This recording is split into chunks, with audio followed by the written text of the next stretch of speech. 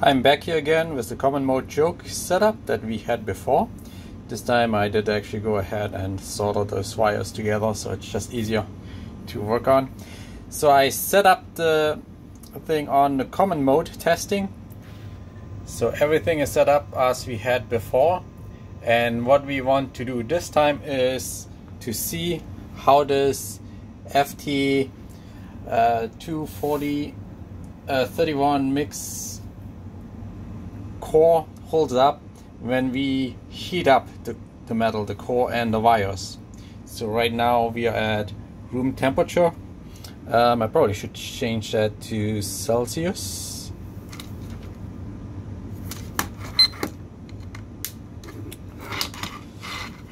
The reason for that is we're gonna run the whole thing in Celsius, because I know the wire should be safe to 250 degrees Celsius. So right now we are at room temperature, 19 degrees. And I'm gonna use right here our little heater and heat it up to, let's dial it down to 100 degrees Celsius first. And start with that.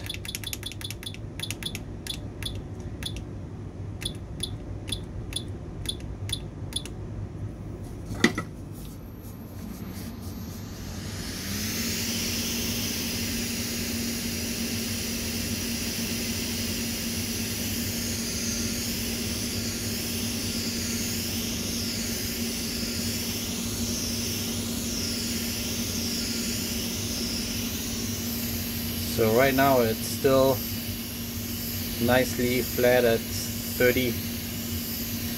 negative 30 decibel.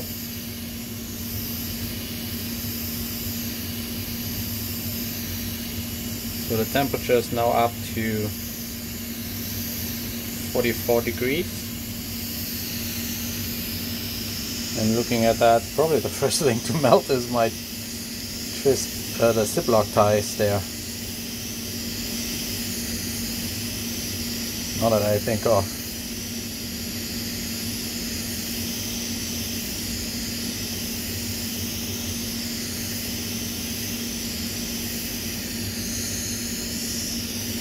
Trying to do this a little bit spread out so it evenly heats up.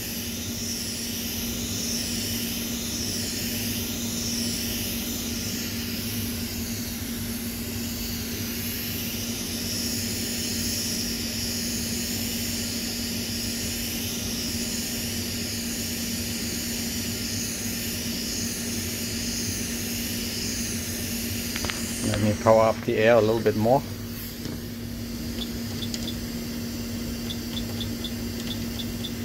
No, I guess that's the highest we have.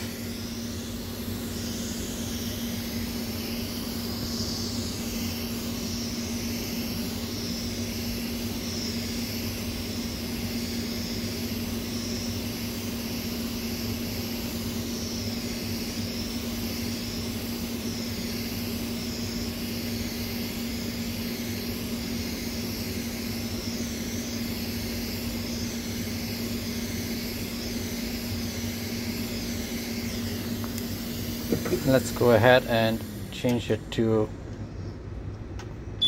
150. Temperature is dropping a little bit, but not too fast, so that means you kind of get this thing nicely evenly warmed up.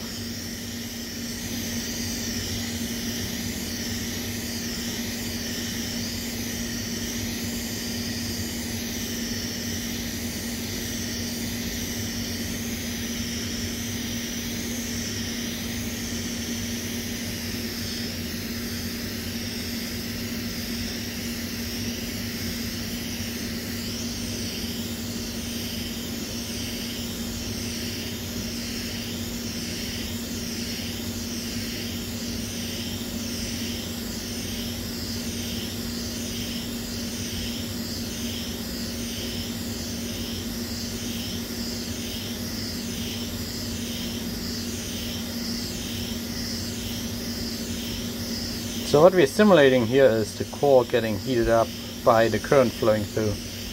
Obviously using current would have been a much better test, but I don't think I have that set up.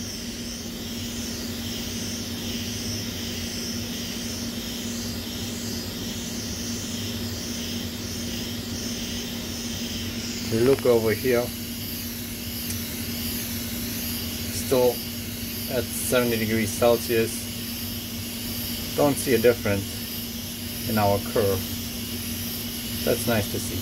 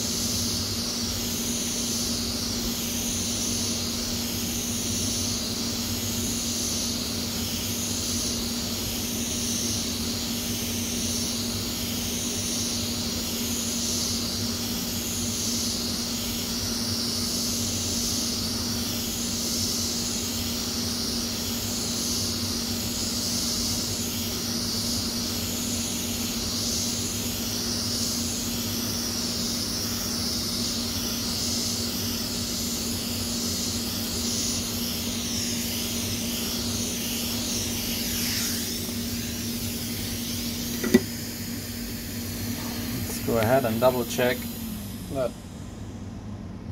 so the temperature isn't falling too quickly. That's good. Let's go ahead and notch it up to 300 degrees over there, just to get the temperature a little bit up. Let's see here.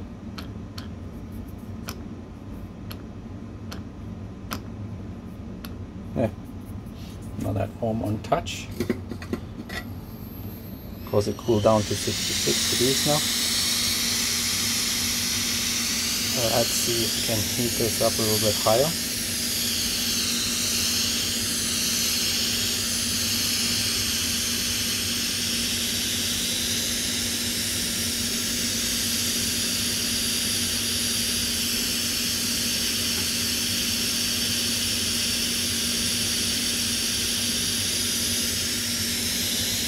Definitely have an easier way to get to 70 degrees and 80 degrees here. Let's just 300 degrees Celsius.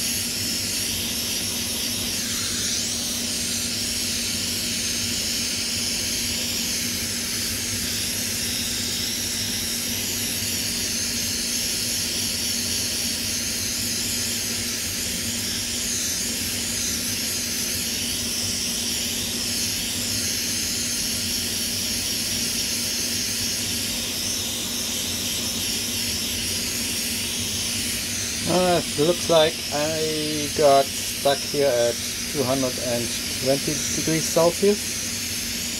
Doesn't seem to want to go up much.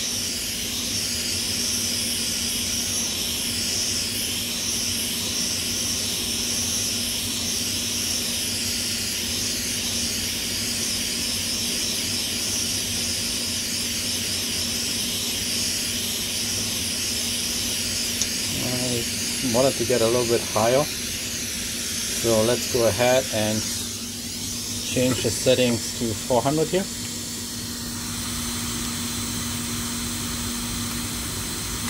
No.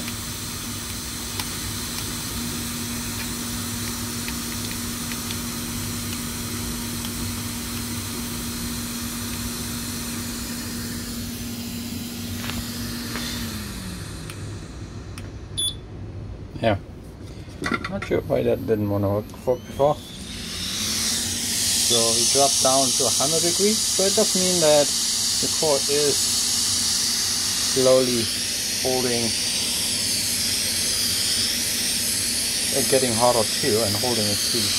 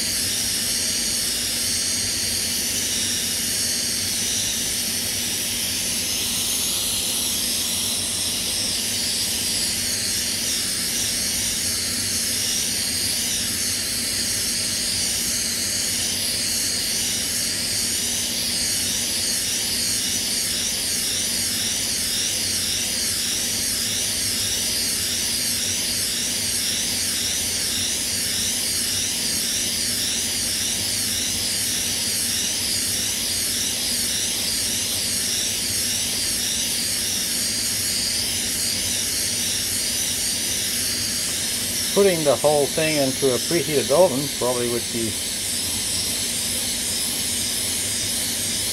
much more accurate.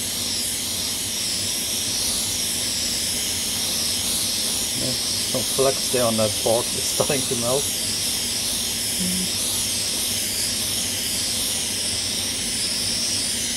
Yeah, we have it now at 150.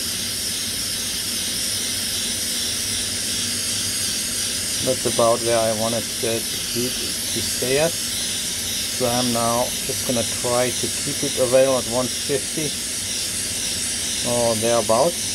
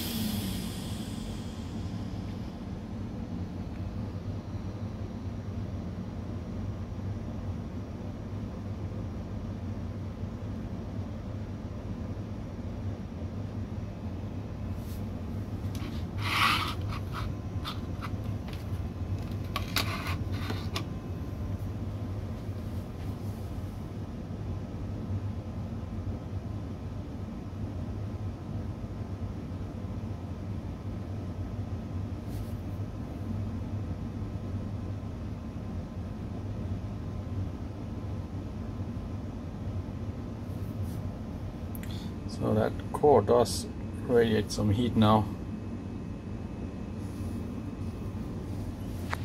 And definitely a slowdown at 100 degrees Celsius. So the core itself, I would say, did heat up to 100 degrees Celsius.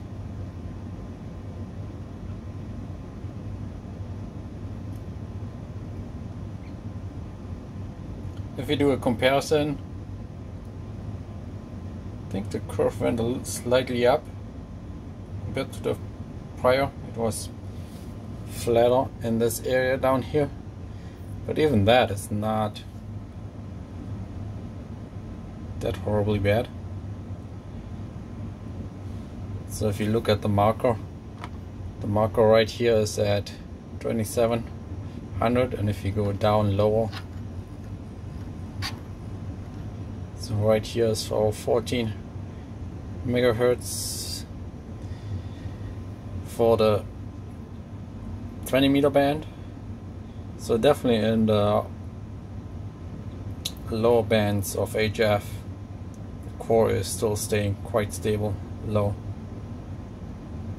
on the heat, with the heat on.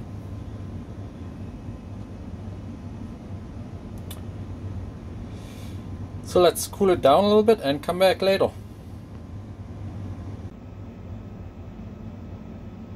So now we let the setup cool down to room temperature again, and we see the curve is again nice and flat. So if we compare those two curves side by side, you can see it. The heat did have a slight impact, but it wasn't that bad at all. So I'm pretty happy about that. If you look now back at the core itself, I don't see any issues at all that the heat did. So the PTFE insulation on the wire is really great for the heat and held up quite well. And I'm actually surprised that these black zip ties held up too. I wasn't sure if they are rated for any heat or not.